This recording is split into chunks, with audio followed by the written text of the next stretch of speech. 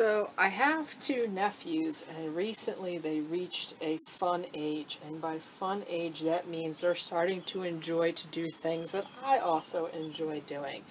And one of those things that we explored recently was launching rockets, and those rockets were the standard kind of rockets you find online, and this was actually a kit that came with a launch pad. There were two other rockets that are now stuck in trees, and the engines for these rockets are these little engines that go in the back of the rocket and shoot it off. The problem with these rockets, and I'm not knocking these rockets, I think they're great, but the problem with them is these engines are about $11 to $12 for a pack of 3.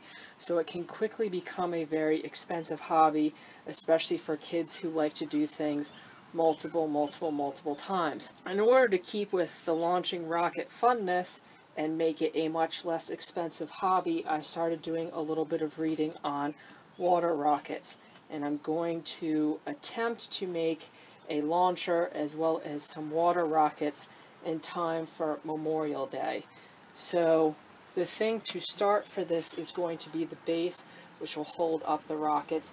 I'm going to be making that out of a 2x6, and I'm going to be ripping it into smaller pieces. I have a pretty solid design in my head for what that's going to be, so I'm just going to start making that, and then once I have the base, I'll go about figuring out the mechanics behind launching the rockets. And the actual rockets are made out of soda bottles, and honestly I think the hardest part of that is going to be getting the soda bottles, because I do not drink soda. I'm going to start by cutting this in half, ripping it down on my table saw, and then forming the base.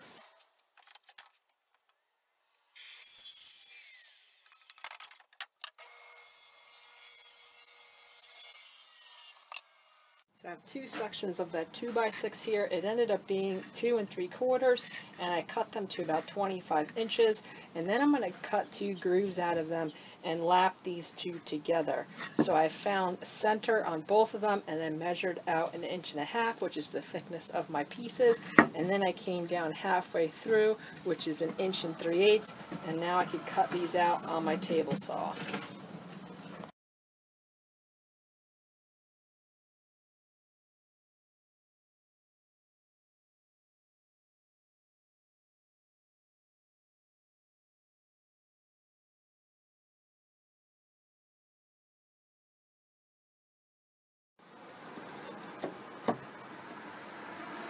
I have my base lapped together, and there's going to be a second base elevated up in the air, which is where the launching mechanism is going to rest for this.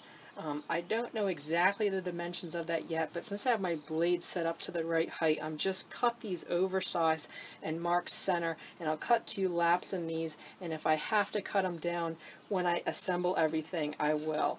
So now I'm going to do the exact same thing to these two.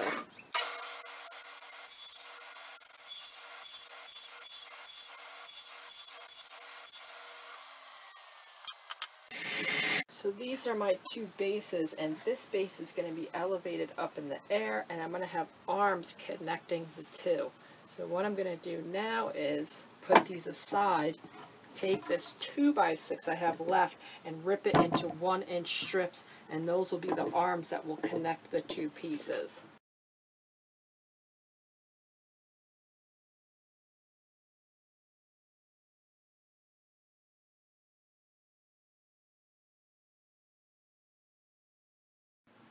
With my pile of strips, these are all 54.5, so I marked center, which is 27.25.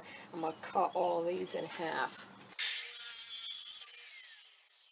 So I found some stuff around my shop in order to prop that top part of this base up to where it's going to go, and that way I could get the angle to cut these slats at.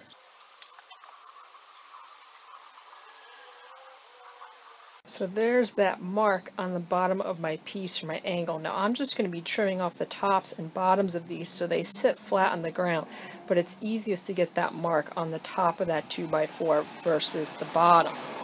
So once I have that mark, I could take my digital bevel and get the exact measurement, and it's about a 98-degree angle. So I can't cut a 98-degree angle on my table saw, so 180 minus 98 is going to be 82 degrees. So I set my bevel up, my gauge on my miter up to 82. So if you put this on there, you can see that that saw blade is going to cut that angle perfectly. Now I'm going to use my fence as a stop so I can cut the tops and the bottoms of these all identical, so this is going to be the exact same height.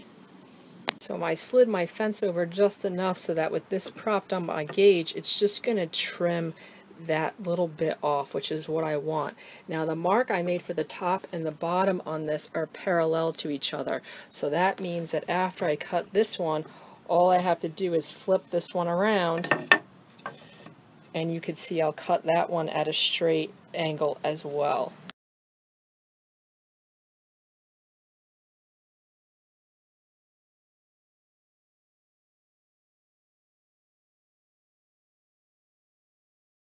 So before I put this together, I just have to drill some holes, and you can see on the edges I marked in about 1.5 inches and then centered, which is 3/4, and I'm going to be drilling 1/2-inch holes there, and that's going to be for anchors for in the grass, for tent stakes or whatever kind of spikes you make or have or buy that will go into this. Then for the arms, I'm drilling a 9/32 inch hole, which will fit these 4-inch bolts, and that will connect it to the base. So what I did was I came down another 1.5 inches, centered it at 3/4, and then I stacked. I'm going to do 2 sets at a time and drilled the holes on either end at once. And this I'm doing with a drill press, so then I could prop it up on either side of here and drill through my cut down 2x6 with a hand drill, and then all my holes will line up.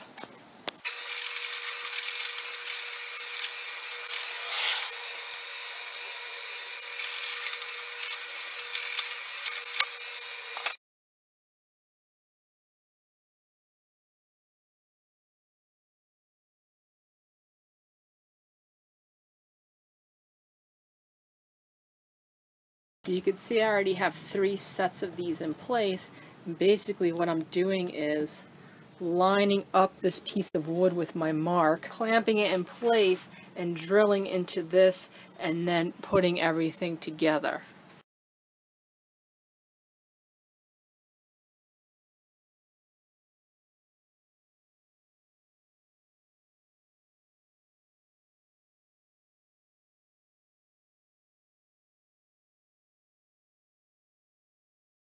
My bottom's in place. Before I attach the top, I took this apart. I'm going to put a bunch of glue in here and countersink 1 2.5-inch nail into this piece just to keep it in place while I glue the top.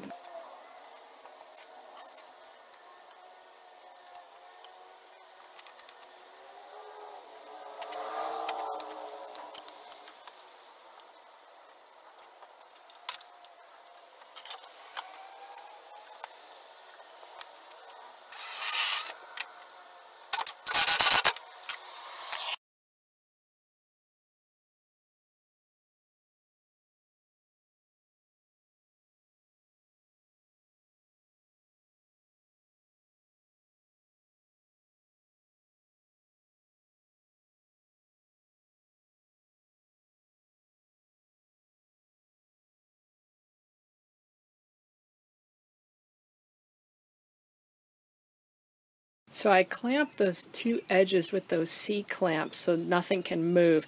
Then I'm going to go around and use my other clamp to clamp the pieces and drill the holes right through for all 4.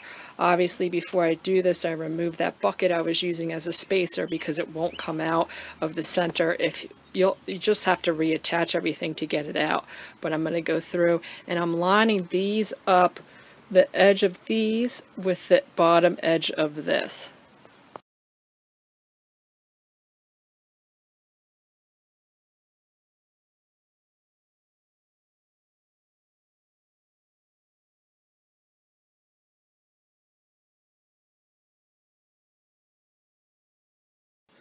The pipe you're going to be using for these bottle rockets, it's 1/2-inch PVC pipe, and it fits perfectly inside the mouth of these bottles, and once you put a little O-ring on there, it will also seal it so it's watertight. So the outside diameter of these is a little over 3/4 of an inch. So I have an inch spade bit, and I'm going to drill through the center of my piece so that my pipe can come up through the center.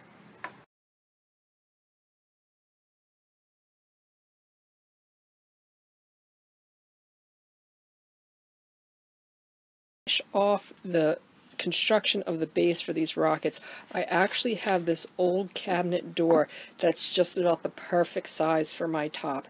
You can really use anything you have lying around. I kind of wanted to steer clear of plywood just because it's hard to truly seal the ends of plywood, and since water is going to be involved in this, if they start getting in the end grain of that ply, it will eventually start to delaminate. So this already has a coating on it, which is perfect. And I don't mind, originally I was thinking of making it a circle, but I don't mind it being square. I was actually thinking of turning this into a circle, but this isn't solid lumber. It's two pieces sandwiched, so there's a hollow core there.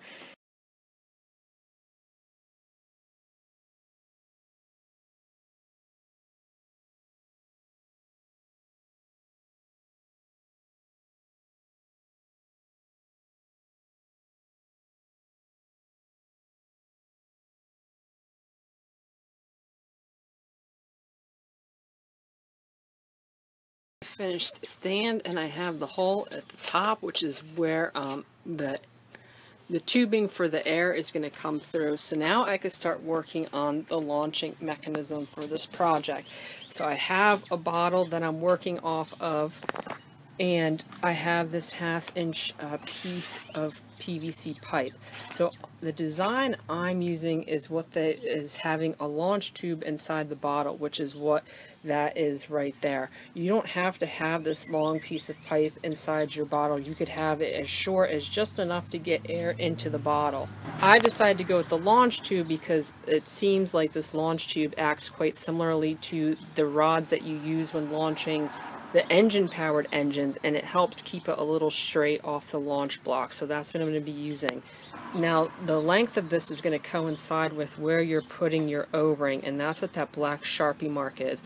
You're going to be putting your O-ring about a 1/2 inch up from the mouth of this bottle, which on this bottle lines up with the two ridges visually, which is kind of nice. And I just want to make sure that with that lined up, I have some space at the top, and that's just because most of these bottles are somewhat standard, but in case one of them is a little bit off from another, you have a little bit of play at the top of that bottle there. So what I'm going to do now is cut this at that black mark with a pipe cutter.